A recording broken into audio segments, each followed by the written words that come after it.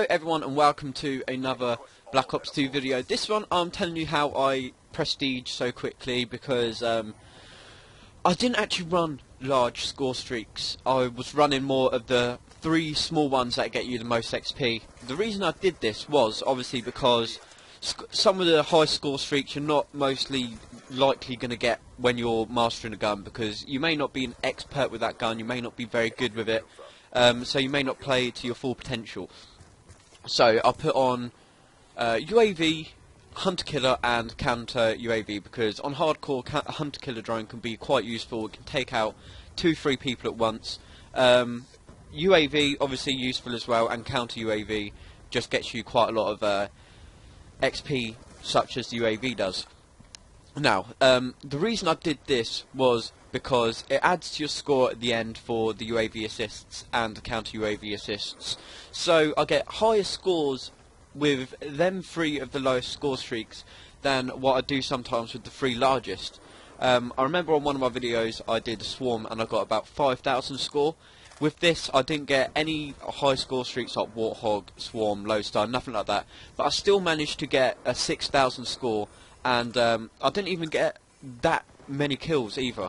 I think I only finished it like 54 for 20, which isn't overly amazing, but it's more the fact that I got so many assist points off of my score streaks to why it bumped my score up a load.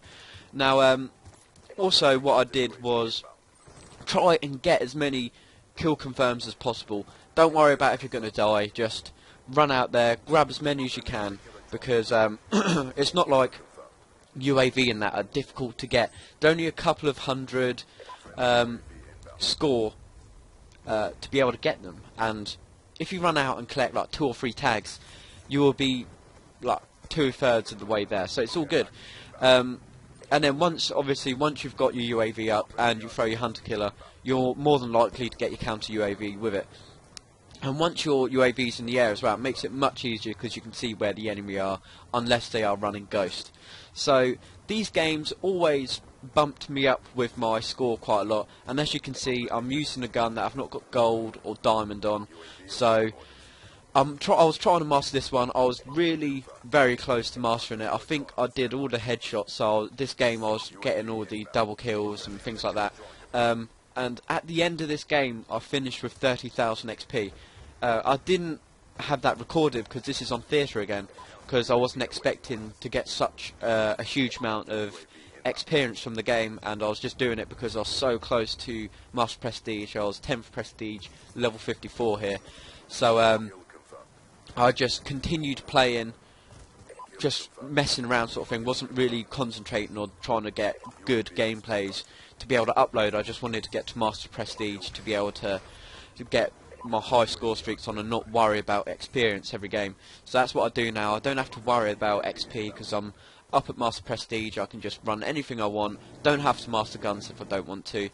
I still do it though, just because I like the idea of having diamond on the gun and everything. So with this, as you can see, I've got my skull camo there. Each one of those I got 2,500 XP from. I do get quite a few of them completed in this game. I think I get about 4 of them done. So that's, I'm trying to do quick maths here, I think that's about 10,000 experience just from this gun with them.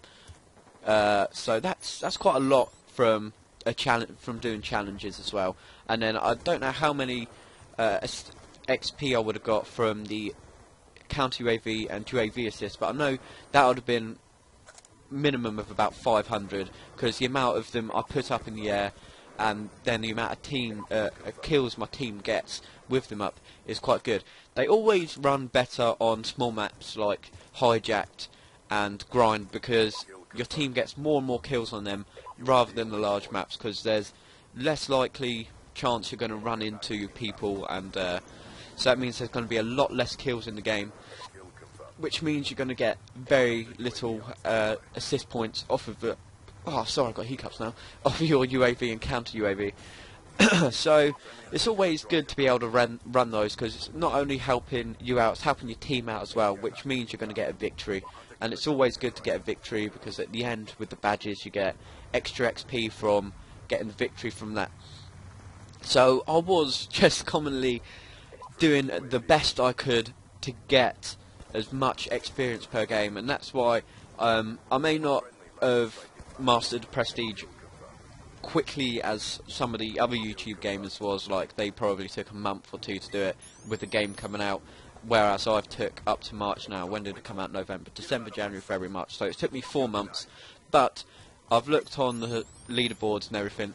One of my friends on there took about 9 days, 8-9 days to get to Master Prestige, whereas I took about 7. So I've done it pretty quickly for the amount of time I've spent playing Call of Duty, and so it's always good to be able to say to your friends, "Oh yeah, I've got to Master Prestige now," because it's always good to get up there. I've never done it before. The only time I've been full Prestige was on World of War, and that was because someone I knew hacked the game. So they found a glitch, and then it managed to get you up there. Get you up there. Oh dear.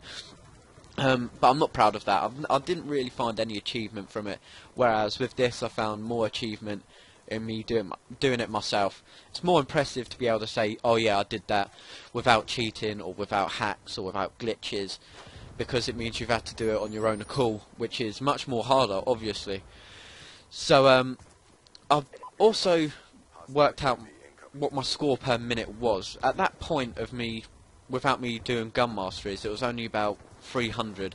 But even with me doing gun masteries and running the low XP, my score per minute went up to about 300 and something. And I know weekly, about 2 weeks ago, I had my score per minute on kill confirmed was about 400 and something.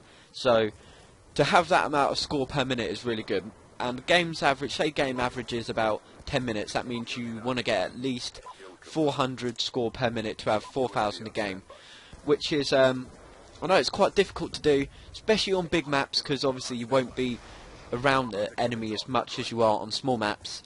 This is theoretically a really small map compared to some of them, so that's why I like it so much, because even though there's a lot of snipers, there's a certain way you can just run this map. I didn't bother running this map how I usually do, because I just wanted to get out there and try and get a load of kills. I wasn't trying to get a score streak in or anything. The way I do score streaks on this, if I'm doing a high one, is I always run the far edge of the map over there by the building, rather than running through the middle and on this side of the map, because there's always a sniper up on the plane jetty thing, I don't know what it is, the plane bit that goes up in the air, so it goes up.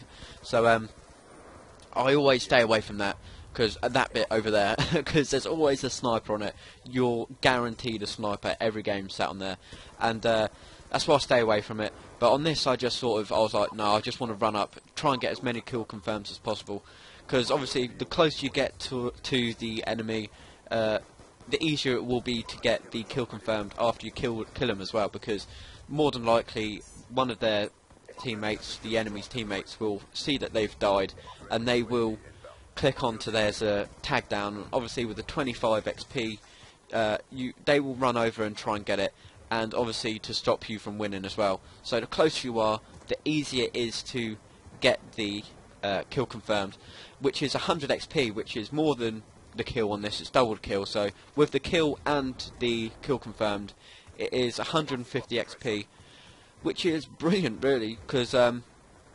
level is about 40,000 to 50,000 XP when you get really high. So if you average about 30 kills a game, you're going to be getting silly amounts of XP for the confirms, the kills, the UAV assists, counter UAV assists, then you've got the hunter killer kills, and then also you've got the gun masteries. So you're going to get loads and loads of XP. I used to average about 13,000 XP a game, which it was only taking me 4 games to sort of level up, which is why I've got to a Master Prestige. And then that's without games where I do like this one where I get 30,000 at the end, which is pretty much a whole level. You're going to fly up and get there really quickly, and I know a lot of people have already got to Master Prestige on this game. It's probably the easiest one to get to Master Prestige on all of the Call of Duties, because the other ones are really high up and you have to get to high levels as well. So this one, the levels have been lowered, you have to get a lot less XP, but it's still a lot difficult. There are still people out there second Prestige and everything, So I just thought I'd give you my tips on how I do it, and you can see it's in the theatre as the screen dimmed again. I'm such a noob. But I didn't actually finish with a huge KD ratio. I finished 54 for 20, I think I said. Hopefully I'll be right, because it stopped at the minute on my screen because it's jumping over clip bit. But hopefully this has helped you out. Do leave a like if it has, and please do subscribe to my channel as well. Follow me on Twitter, because that's where I'm always putting bits and pieces. And I'm going to end the video here. So cheers for watching. I'll be back again soon with more. Speak to you all again soon. Bye bye.